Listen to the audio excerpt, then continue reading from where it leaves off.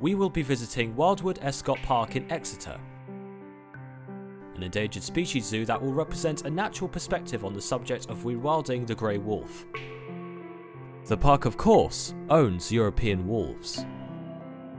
Wolf numbers have slowly increased again since the last wild wolf was killed around 300 years ago in Scotland. We will be featuring 2 interviews here, including Park Director George Hyde. A wolf will be looking to bring down prey 5 or 6 times its size. When you engage in that kind of activity, it's very, very dangerous.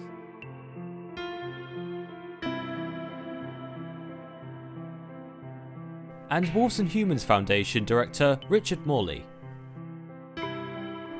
These 2 contributors will provide us with precise and valuable information as part of our series on endangered species.